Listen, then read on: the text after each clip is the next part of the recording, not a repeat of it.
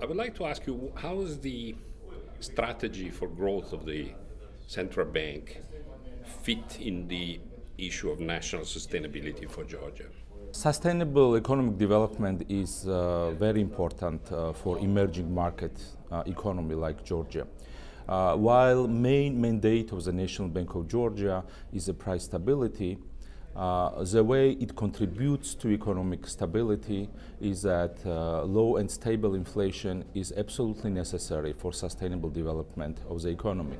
Let's not forget that high inflation or volatile inflation does not allow economic agents to plan well, and once we have sustainability, price sustainability, it contributes to efficient and optimal relocation of resources in the economy, and economy is about efficient allocation of resources. That is why addressing inflationary pressures in this difficult period of time is very important. And this is a way, together with financial stability, for which National Bank of Georgia is also taking actions, is important for sustainable economic growth. Mr. Governor, in March of next year, your term as governor ends.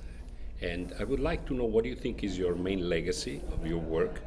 And also, what do you think are the main challenges for your successor? In hindsight and looking back, I think that National Bank of Georgia was able to implement many reforms in various directions. And if I name some of them, it would be resilient and much strengthened financial sector in the country, a lot of progress in financial education and consumer protection.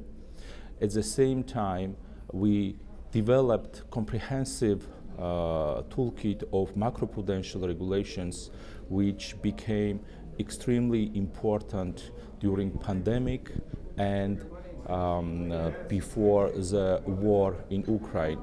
And one more important area I want to underscore is that a very thorough implementation of Basel III regulations, because this is what made Georgian banking system withstand the very difficult period of pandemic and equally difficult period of the war, to withstand these difficulties, and even more.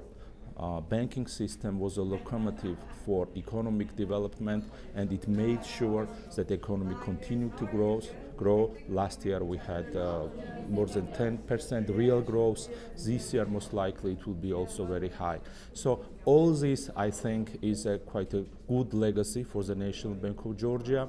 I think that what my successor have to do and continue, I think it will be still high dollarization of the Georgian economy and the Georgian financial system.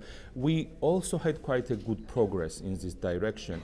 There was substantial reduction in dollarization of the credit portfolio in the economy and deposit as well. But let's not forget that it's a long process. It has been going quite well, and ensuring its continuation will be the way to strengthen resilience of the financial sector of the Georgian financial sector.